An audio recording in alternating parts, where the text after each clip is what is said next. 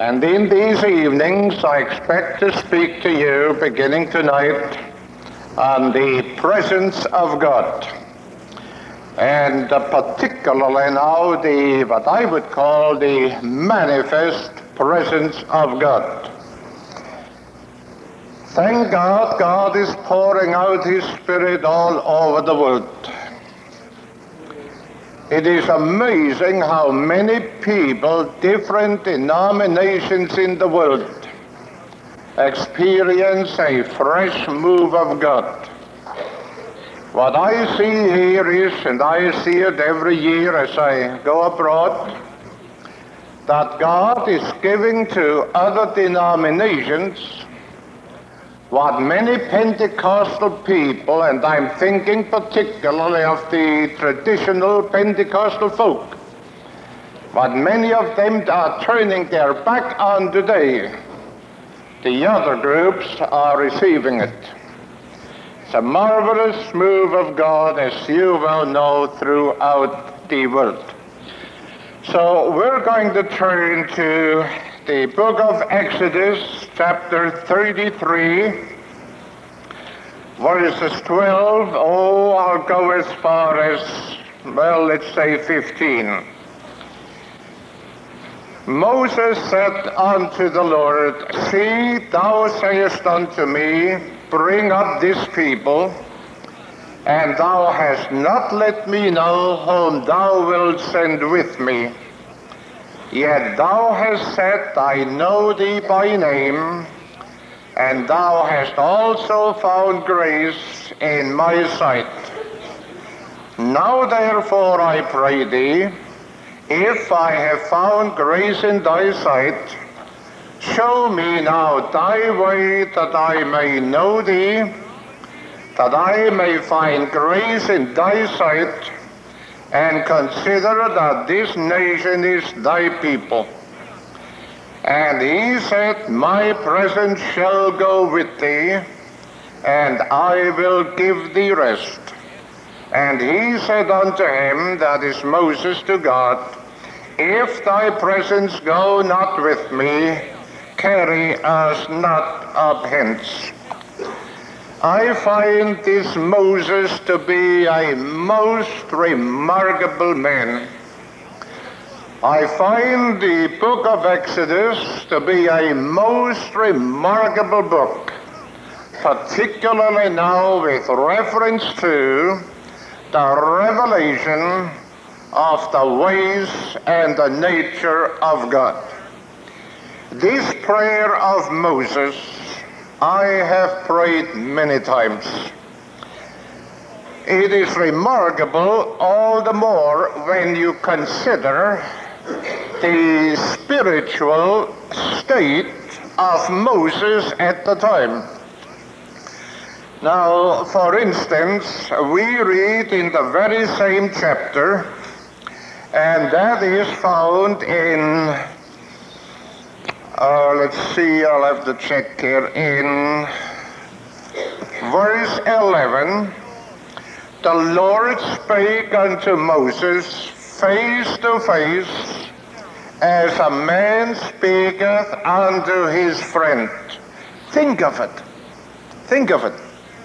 God spoke to Moses face to face, as a man speaks unto his friend. Now, that simply means, at least to me, that God spoke to Moses, with Moses in fact, intimately, as a man speaks unto his friend.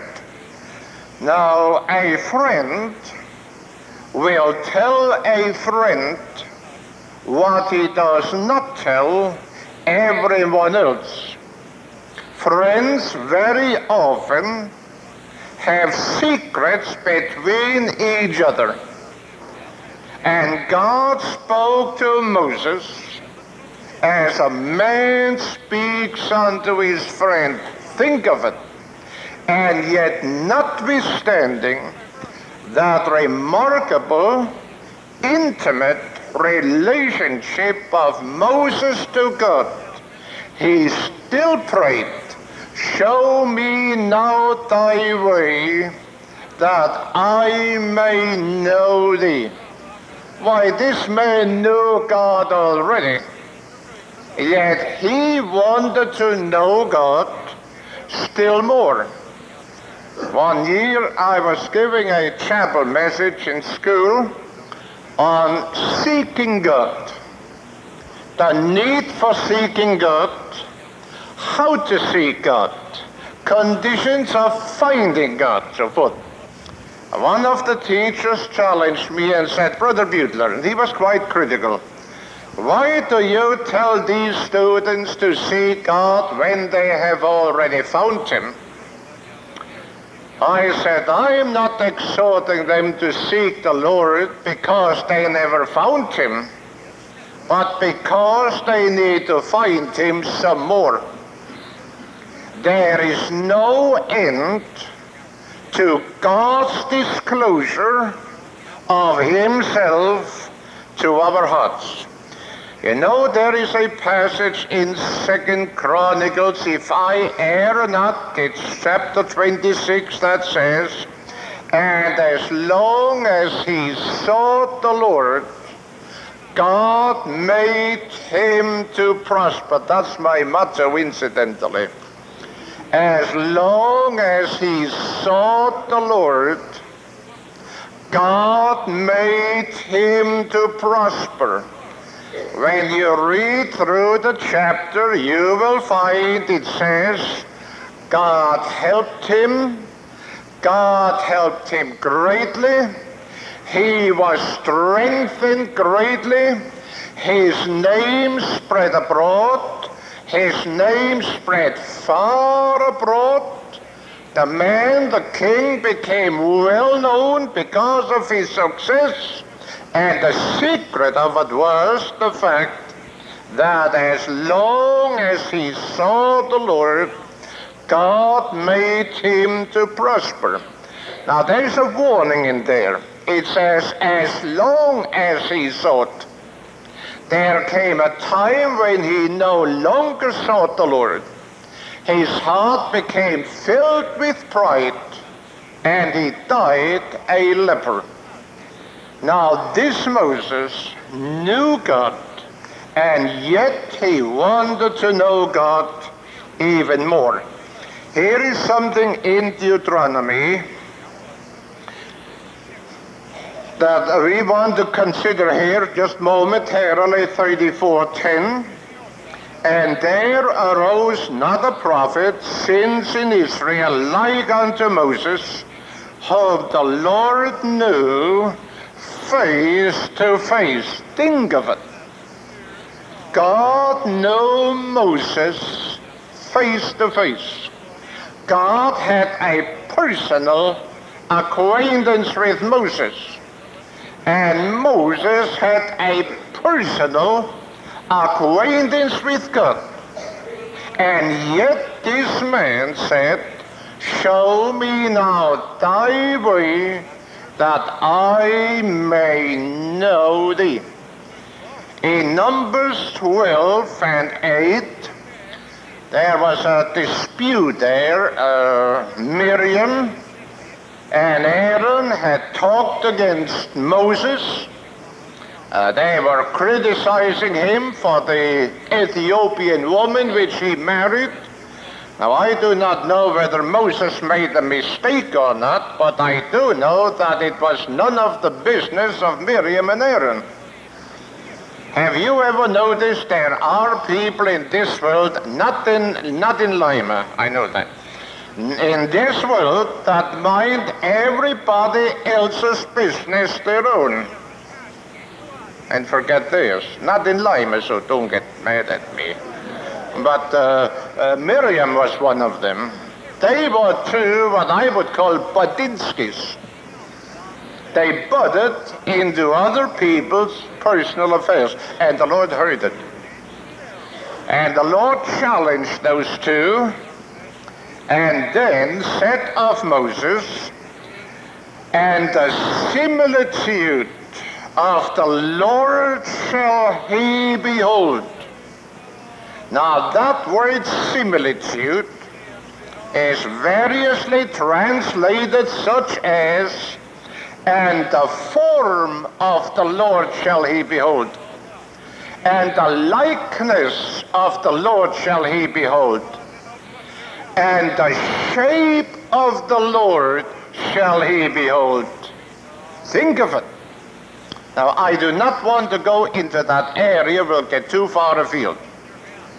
But the fact remains that the shape of the Lord, not the material shape, we know that, the shape of the Lord, the form of the Lord shall he behold.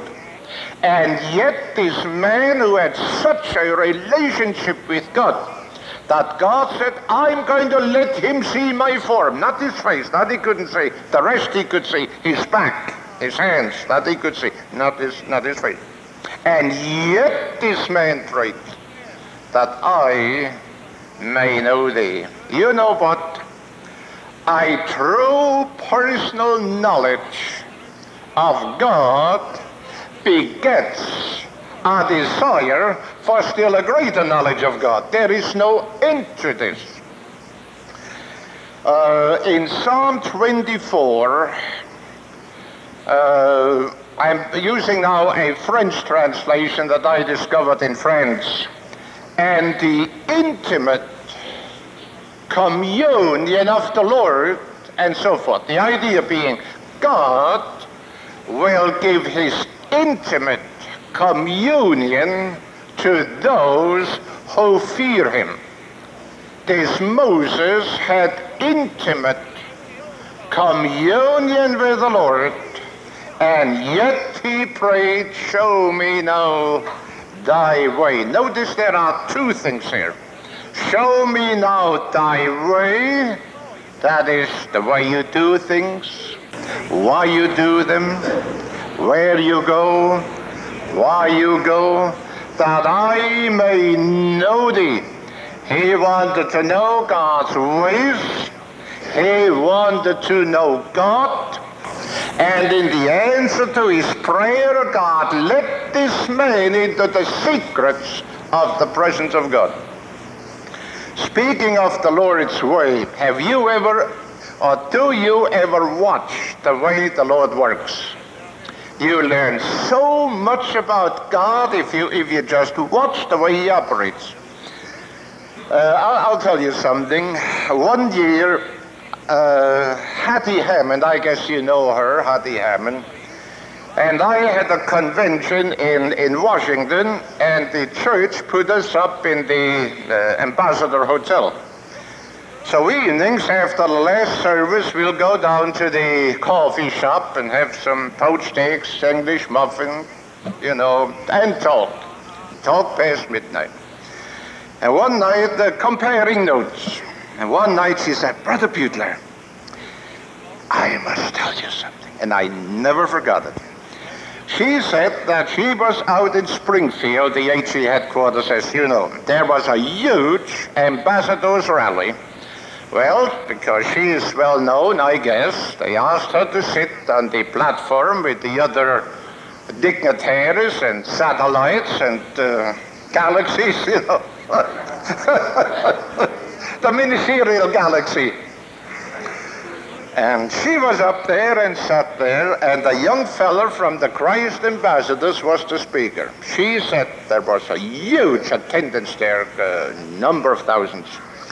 And she said, Brother Beuttler, you never heard as bad a harangue and nonsense as that young fellow preached that afternoon to that huge congregation.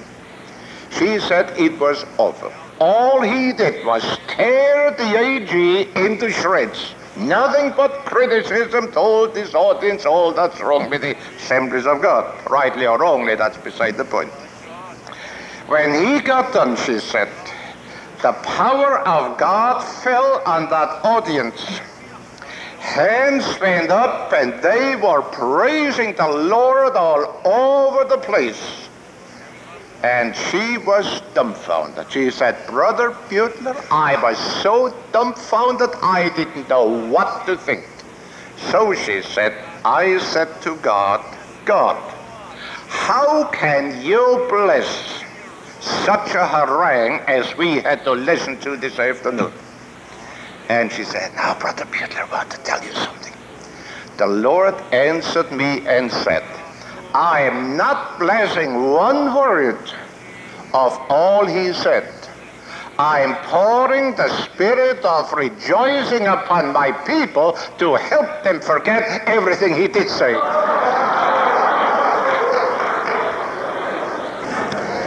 So God took his eraser. You know, I never forget that. And I say, Beuttler, if the power ever falls when you get done preaching, there could be more than one reason.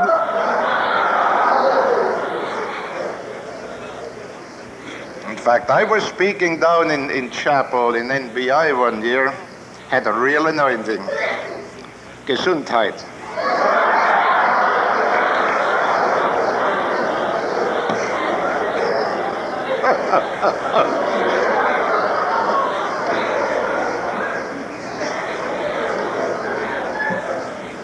And I said something I should have never said. Under the anointing, yes. How can that be? Well, I don't know how, but I do know it be. It can be. Something gets in. Have you ever watched the river with a dead cow floating down? How can that be? Well, I said something I should have never said. It was true, all right. But there are a lot of things true that shouldn't be said. And while I was saying it, I knew I was making a mistake. The anointing didn't leave, but this thing got in. And you know, your mind can be, I guess, as quick as a computer. My computer went to work while I was talking. And faster than I could say it, I thought the thing through while I was saying it. I questioned myself, should I stop and correct it or what to do? And quicker, I guess, than lightning, the thought went through my mind, no, half of the students won't be listening anyway, so they won't get hurt. And for the rest, if I try to explain it, I only draw attention to it, and then they will remember it. So I went right ahead. But that went like this, and I had the answer, if you know what I mean. Well, I got done with my statement. We had a beautiful utterance in tongues and interpretation. It was exquisite. The students were shouting their ears off almost. I know what happened. God used his eraser. That wasn't blessing the statement I had made. That was erasing it.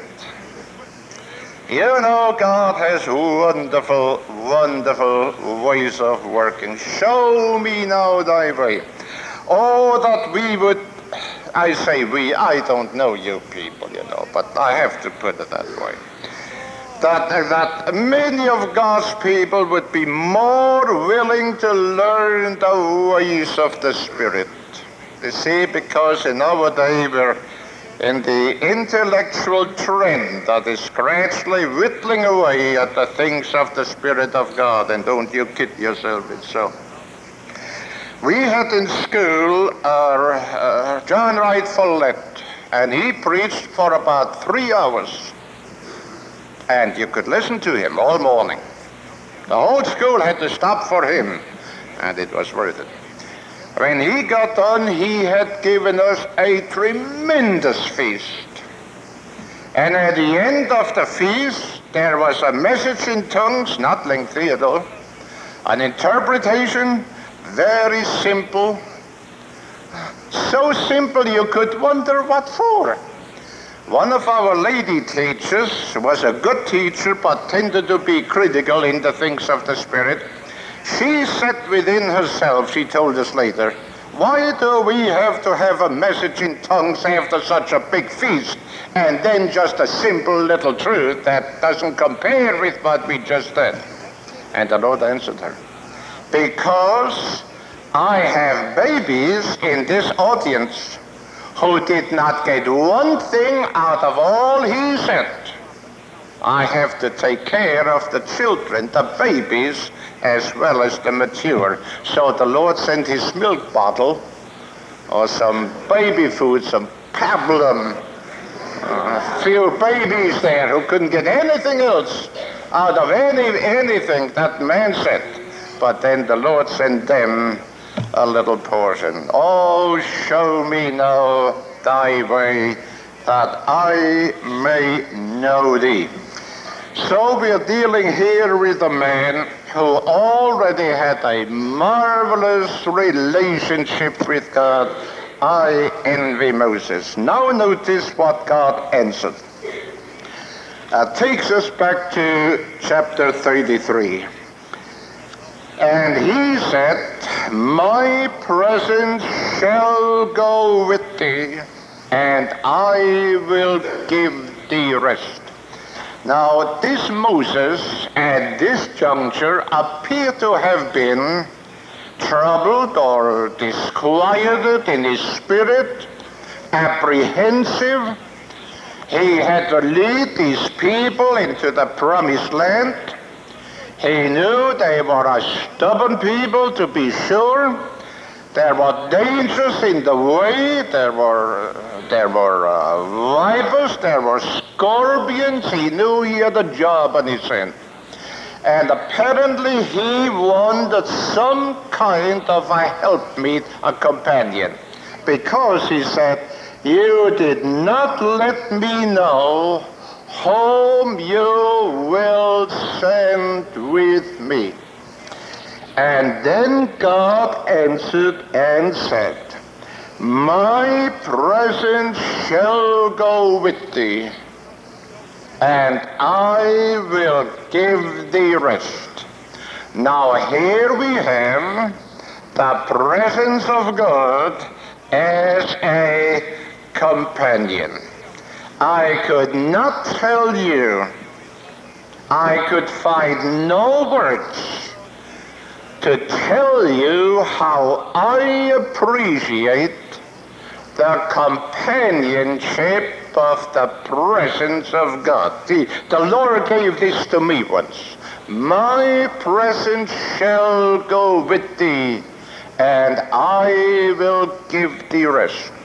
I travel all over the world every year, to all areas, remotest places I get to, almost always alone. But not alone, there is that presence. You know, one year I went to France, and as always, I prayed something like, Father, don't you let me go unless you go with me. That's my standard prayer before I go. I do not want to go without his presence. And I was going to Idlewild, well, JFK now in New York, and stopped in the city, New York City, walked down Fifth Avenue to take the bus out to the airport. And on the way down Fifth Avenue, I said in my heart, Father, please don't let me go unless you go with me. And right in here, now you may think me funny, but you can think what you like. I got over that long ago. As far as I'm concerned, this is the area where the Spirit of God lives, where our spirit isn't. Spirit of God felt. That's where I get things from God. That's where you get his leading. This is where you have the peace.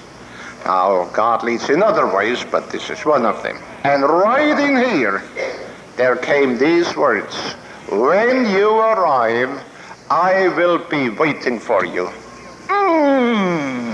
Isn't that delicious? Oh, Brother Beuttler, that's not in the dictionary. Well, I know that, but it's in mine. It's Beuttler's dictionary. Delicious. When you arrive, I will be waiting for you. You see, folks, this thing, folks, this is a Beutlerism. This thing is real. And it gets realer all the time. I arrived at Orly Airport next morning, and it was raining, cats and dogs, pitchforks, sauerkraut, Lima beans, succotash, everything came down. And on all the airfield was just like a lake with heavy drops. It poured. Stepped off the plane, stepped on the concrete. I was covered with water. Stepped on the concrete. And folks, there was the enveloping presence, a strong sense of the Lord's presence all about. He had been waiting for me. He didn't wait in the waiting room. He couldn't wait that long. He had to get out. And when I stepped on the concrete, there was the presence. Oh, to me, those things are so delicious, super delicious. You know, speaking of this companionship, to me, it's the life. It turns an airport into a cathedral, if you know what I mean. And I get to many of the world's airports and sit out many an hour. But oh, how often that is a cathedral of worship, fellowship, commune in the garden of spices with my beloved. I was making up an itinerary, and I wait on the Lord, and I have a map there of the world. And not to find out how to get there, I know how to get there, but I look over it and I want to get a confirmation in my spirit. So I was there and I was sure. Green Lane, Philly of course, Los Angeles, Tokyo, Hong Kong, Manila, Singapore. After Singapore, I didn't know which way to go. I couldn't make up my mind. And I was sitting there on the floor with the map on my bed, and I put my hand there on Singapore. I said, Father, I know I could go down to Australia, Perth, and over Melbourne, Sydney, come up through the South Pacific or what have you, no problem. Or I could go on westward, but I wanted to move in the Lord, you see. So I was sitting there for quite a while. Do you know what I mean when I speak of sitting before the Lord, waiting for the Lord, like David sat before the Lord? That's where I get things. That's where you get things. Not by running, but by sitting.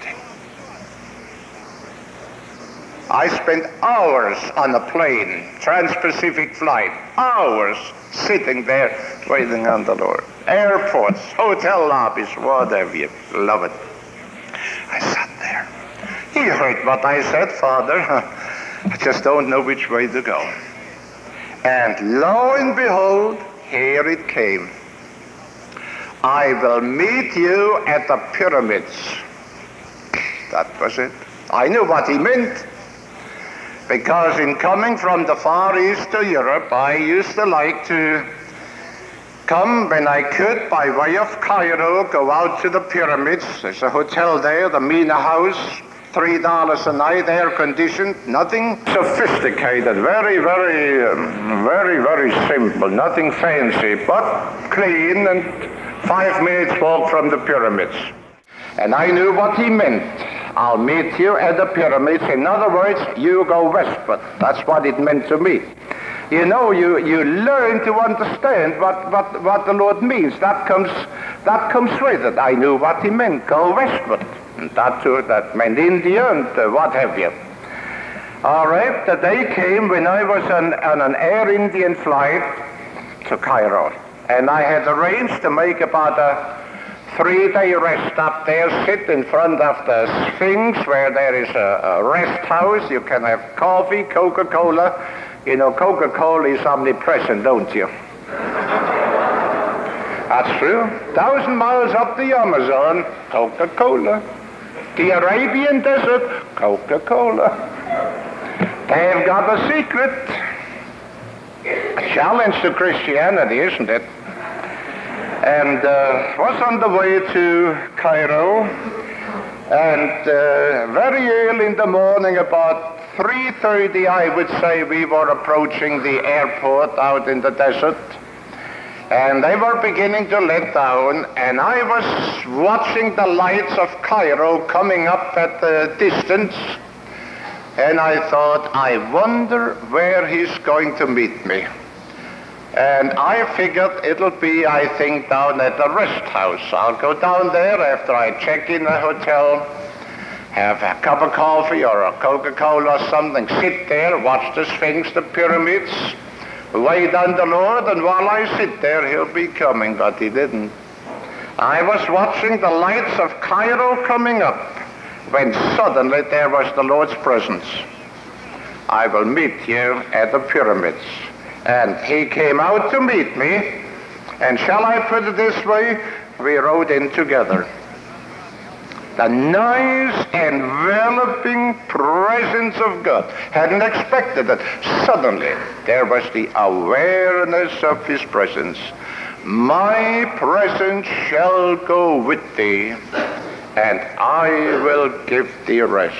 What a marvelous thing we have in this wondrous presence of God. I was ministering on an island, I do not want to mention it, and we had a wonderful seminar with the national pastors. This was in the Far East. Wonderful week. Even the Spirit of God even himself dismissed us at the end.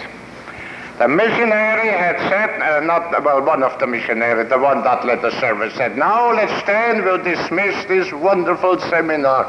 There was a message in tongues, interpretation, the Spirit of God himself pronounced the dismissal. It was one of the most exquisite things. And yet, there was a missionary there who had no use for me or my type of ministry. You know, not everybody likes everybody. I'm not liked by everybody. Some preachers would rather give me rat poison than an offering to set me on my way. But that's all in the game. We all get that. And the one missionary, he didn't care. He was in and out and in and out. And I couldn't figure out what was wrong. Later on, I learned that his wife ran away with another woman. She was a lesbian. No wonder I didn't go over. Well, they took me to the airport, and my heart was down. Oh, I was down in spirit because of these people's attitude. I stayed with them, but I had a companion. And I was walking out to the Indian Airlines plane to go up to Calcutta.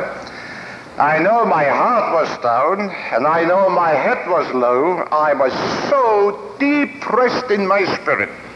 Usually I look around and wave goodbye. This time I didn't.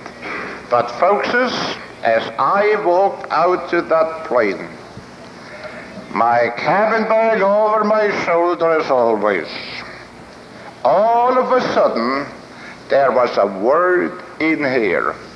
The word, and the prophet Jeremiah went his way.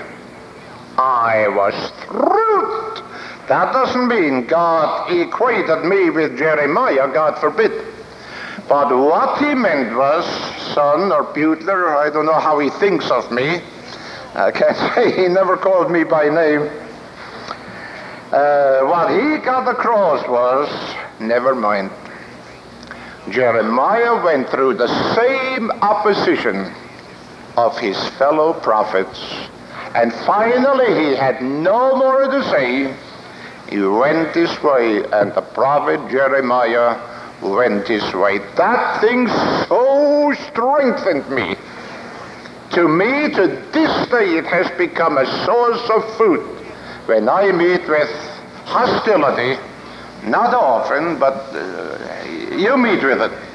With hostility, you go your way in the Lord, you have a companion, my presence shall go with thee. I don't know what I'd do without it.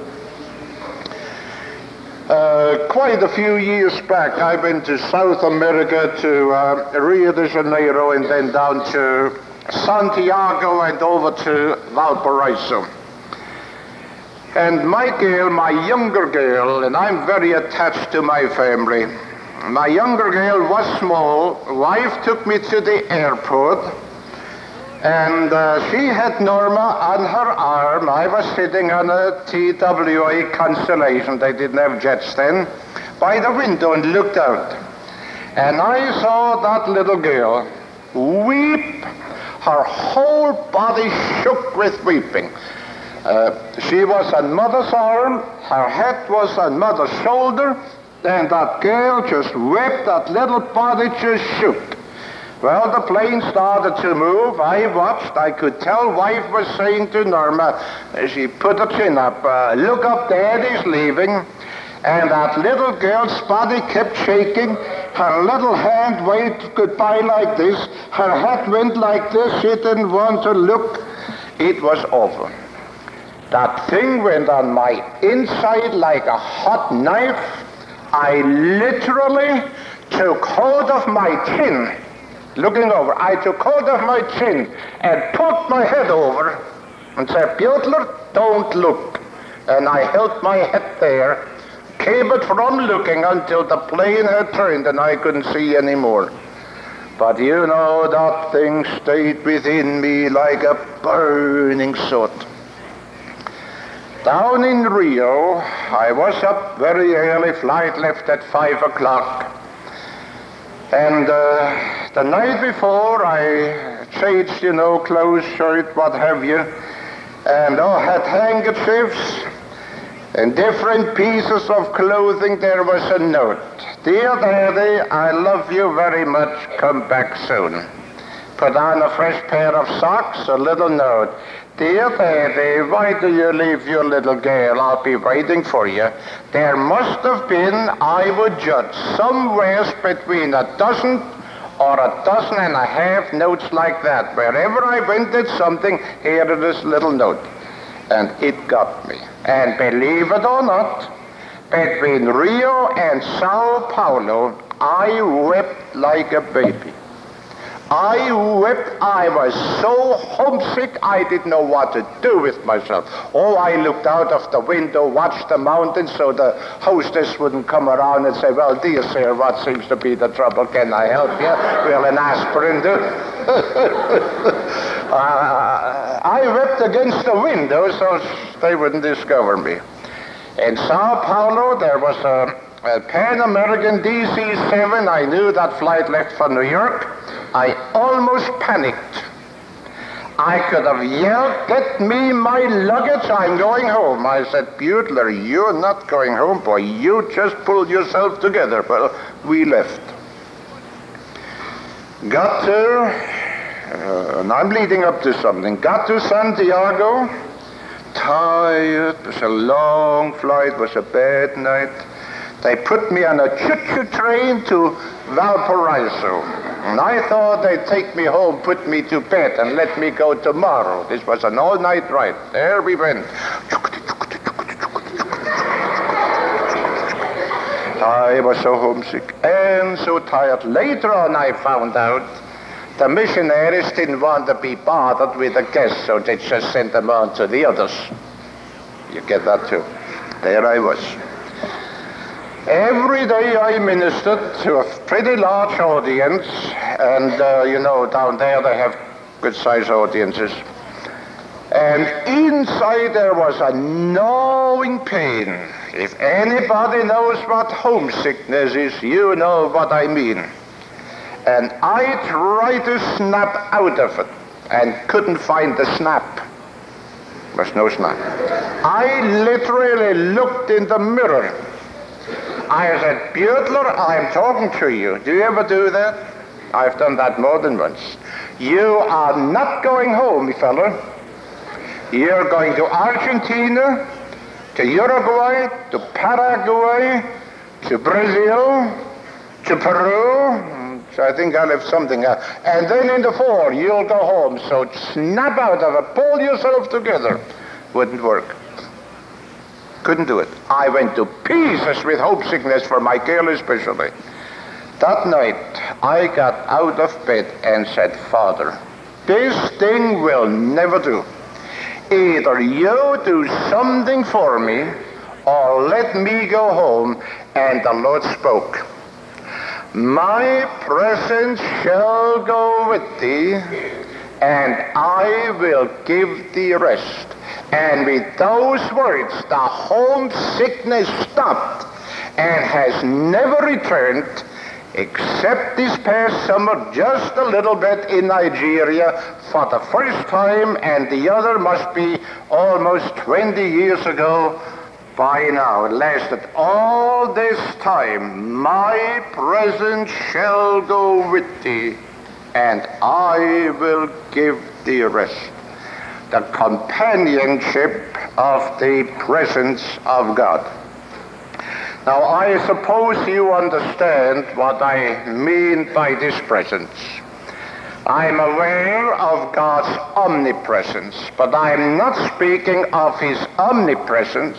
I'm speaking of what I would call his personalized or localized, his personal presence and awareness of the sense of the presence of God. It's a marvelous thing to go with us wherever we are, to be able to enjoy that marvelous touch of God's presence. I'm not saying that I always have it, but it is in general a mode of life, and I depend on it very, very much, especially in travel. So the presence of God here is a companion. God's response to Moses' prayer, show me now thy way that I may know thee. Now I'll take you to Psalm 31. This is also something that has been exceedingly precious to my own heart for many years. 31st Psalm, verse 19. Oh, how great is thy goodness, which thou hast laid up for them that fear thee, which thou hast wrought for them that trust in thee, before or above the sons of men, or more so than trusting in the sons of men. Now notice, thou shalt hide them in the secret of thy presence from the pride of men. Thou shalt keep them secretly in a pavilion from the strife of tongues. Now surely in Lima there never is any strife of tongues. But you get to some places where there is strife. I'm glad you agree with me. Thou shalt hide them in the secret of thy presence. Thou shalt keep them secretly in a pavilion, in a shelter, in a fortress from the strife of tongues. Folks, this presence of God, this awareness of that presence, that presence that makes you feel like saying, praise the Lord. Oh, God's real. That awareness, I hope you understand. That becomes a shelter from in which or by which we are shielded, are saved, are protected from the impact of the sharp words spoken by sharp tongues of hostile people. And any preacher knows how it feels to have the sharp tongue hit them like arrows, and they can get into your spirit and do an awful lot of damage. The presence of God becomes a shield. Then I said, well, Lord, if that's your purpose, that's your privilege, after all, you're God, I'll preach what you gave me, come what may. And started out, had nice audience Sunday morning. Lady interpreted. Her husband was dead against me, against all Americans. There was a strong anti-American feeling in France at the time. And while I spoke about 10 minutes, I felt in here, in my spirit, I could feel in here that somebody in the audience had a throbbing of the spirit to give an utterance in tongues or prophecy, I didn't know which. I got it in here. I could feel in here the Spirit of God trying to use somebody in the audience. And nothing happened, so I said to the lady, will you tell this audience that someone has an utterance from the Spirit, should give it? Oh, Brother Beuttler, we are not doing that in France. We are never interrupting a speaker. The Holy Ghost, you know, doesn't interrupt himself. I said, sister, this is not an interruption. This is partnership in the Holy Ghost. Will you tell them?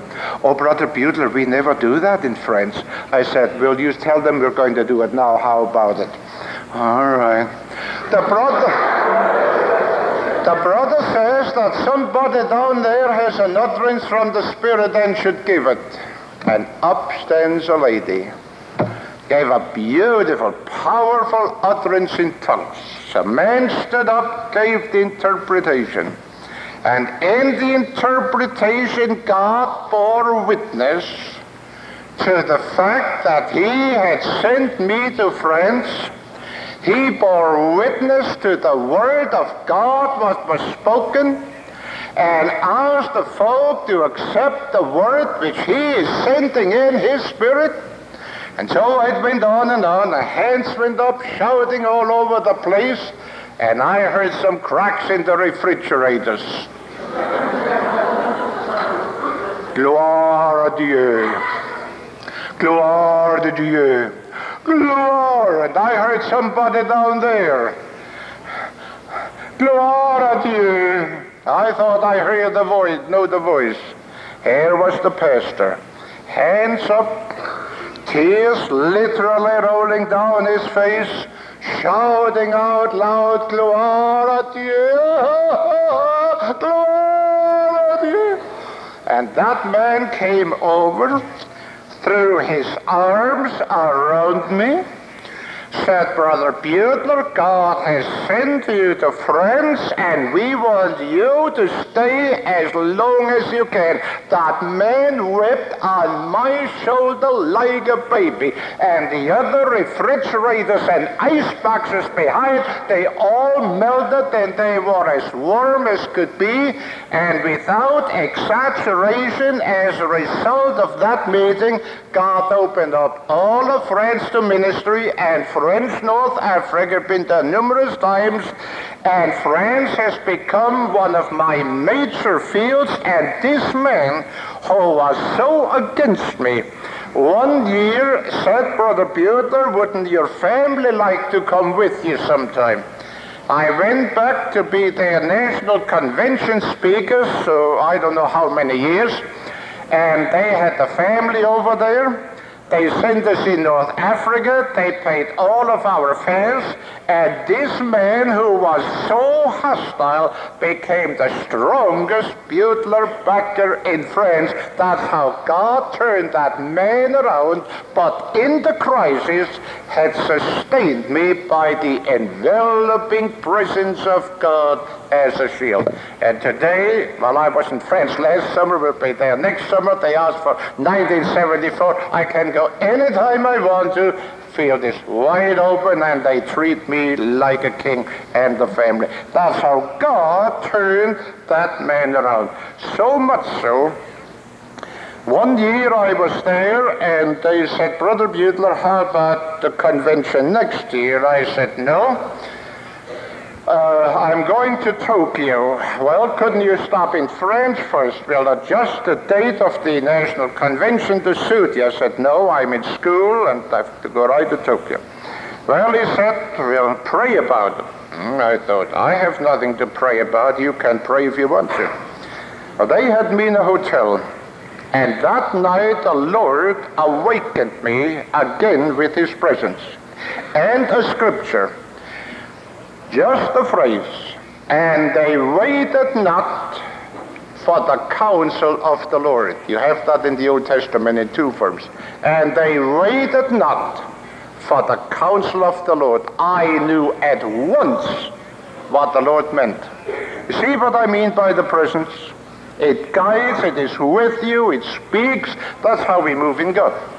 I knew what he meant, and he meant you said no to those brethren before you ever asked me whether I wanted you to go back to France. So I said, well, Lord, it isn't practical. It isn't practical. You go to Tokyo by way of Paris. It's too far around, it takes too long. And I wouldn't say now that the Lord spoke to me here, but I think he at least caused me to remember something. I knew that there were flights from Paris to Tokyo over the North Pole to cut off that long route around India, you know. It's a much shorter cut, although expensive.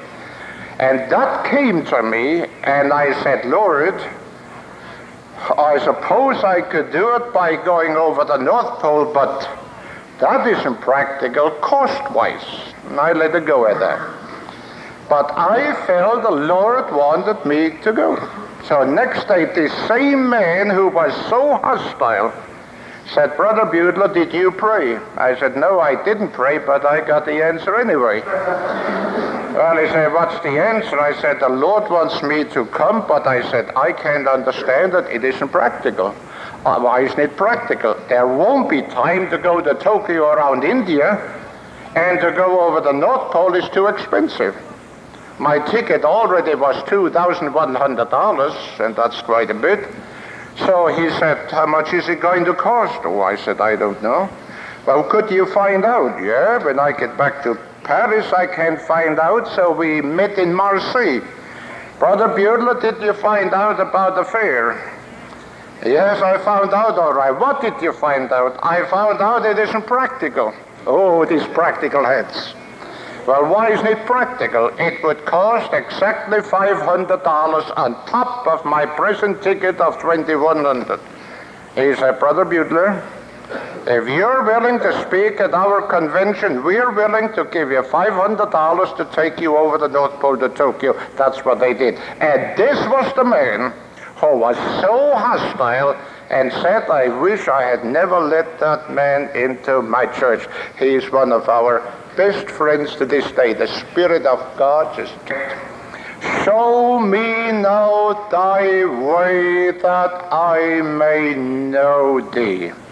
And God giving to this man this wonderful reply, my presence shall go with thee, and I will give thee rest. Friends, this manifest awareness of the presence of God is a wonderful companion, as I told you, going with us wherever we go. Oh, I owe this companion so much. You know, I was walking on the street in Tunis with my interpreter and had that nice little presence. I'm closing within 5 minutes. Had that nice little presence, the glow. Do you know what I mean by the glow? The glow of that presence that, is so real. It wasn't strong, but it was noticeable. And we walked along, and all of a sudden, this glow, this is difficult to explain, turned into a very strong alarm. It's the only way I can put it. It's inadequate. Such an alarm that it so alarmed me that I jumped to my right. I simply took a leap to my right without knowing why. I'm not as leapy today as I was then. But I took a leap, not knowing why. As I did, a young Arab brushed my left shoulder with his right one, and he had a dagger, an open switchblade in fact, in his hand. From all appearance, he was just ready to knife me from the back for whatever purpose, when my companion saw him and gave me the alarm of imminent danger, and I jumped away from his knife. Now those were the days when the Arabs cut the throats of the Frenchmen left and right. While I was in Algiers at that time, there was a busload of Frenchmen driven by an Arab driver over a bridge. The man turned the bus on the bridge, stopped crosswise. 2 cars with Arabs followed in the back. They got out and cut the throats of every Frenchman in the bus. Those were the days when any Westerner was in great jeopardy, and this fellow, from all appearance, tried to use his knife on me, and my companion warned me. He tried it a second time, but by that time we were alert and saw him again approaching. When he saw that, he went on. My presence shall go with thee as a companion and as a shelter to shield us from the venomous attacks from all sorts of people that are stirred up against us for no reason or whatever reason. We have the presence of God as a shelter, as a shield, to keep the arrows from penetrating into our soul and thereby destroy us. How shall we close this tonight? Because I'm not finished, we'll just stop. Well, perhaps with Moses' prayer. Show me now thy way, that I may know thee. That's a good prayer till Wednesday night. How about it? All right, Pastor.